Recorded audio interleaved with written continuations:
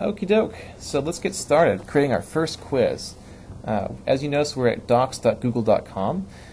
This is where we'll need to go in order to create any sort of Google Doc, obviously. So we will start by creating our first quiz. So we'll start with this button here in the upper left-hand corner that says Create. When we click on this button, we will see multiple options. We have Document, Presentation, Spreadsheet, and Form. We're going to click on Form here to create our first quiz. So let's click on that. Once we've clicked on that, we will get to this page here. You notice it opened up in a new tab. In your browser, it might open up in a new window. But this is where we edit our quiz. So we'll start out by giving our quiz a name. So let's just do that. I'm going to create a generic quiz. So I'll say quiz for the name of our quiz. And we're going to create something that our students can fill out in class. So by default, we see these two questions here, question 1 and question 2. Now we can modify these as we want, and I'll show you how. Let's change this question title to just question 1. And what we're going to do is we're going to put together, the first question will be a multiple choice question. There's different options here. Text, as you see, is this short answer. Paragraph text is a longer answer. And multiple choice lets us have different options like this. So we're going to do multiple choice here.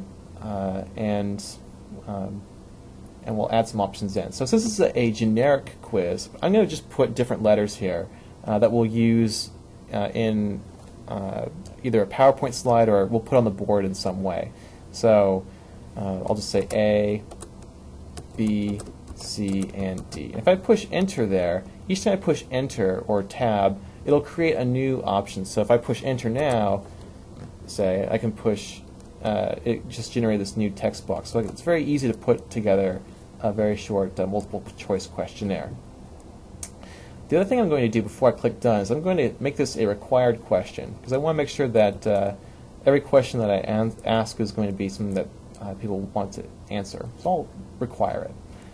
I'll click Done here, and I'll generate our first question. So it's got it's a multiple choice question with 5 options.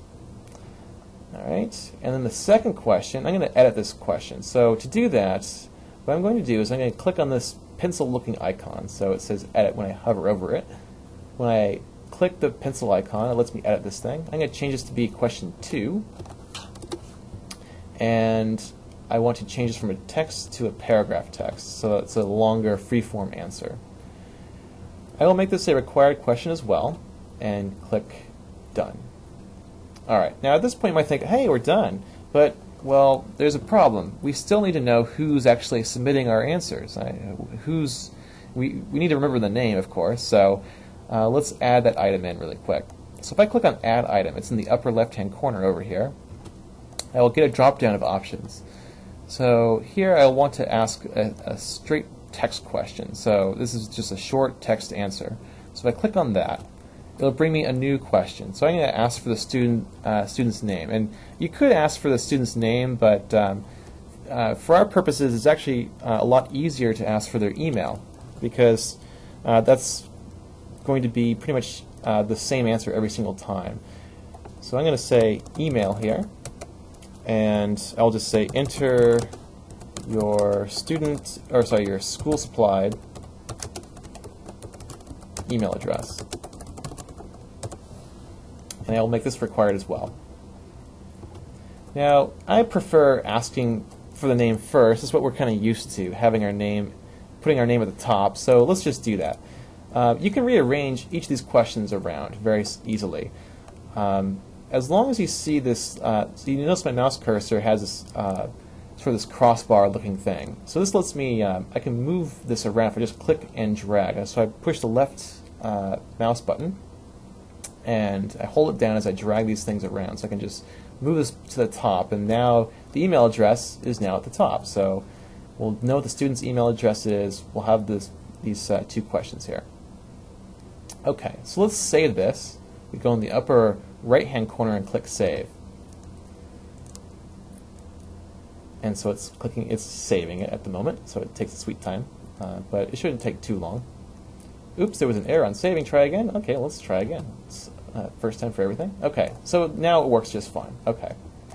When we go back to the Google Docs tab, we should see quiz, and that's going to always appear at the top because this is the last thing we just worked on. So if I click over here on quiz, it will bring up a new tab that shows a spreadsheet of responses. Now, nobody has responded to this survey yet, so let's actually take a look what the survey looks like. If I click on form up over here and click on go to live form, which is over here, this is now what our students would see. Now to fill this thing out, in order to, like, this is a generic quiz, so in order to fill this out we would need to, as I mentioned before, have some sort of list of answers and a question on the board to go with this quiz. So let's just do this really quick. I'm going to put in my email address.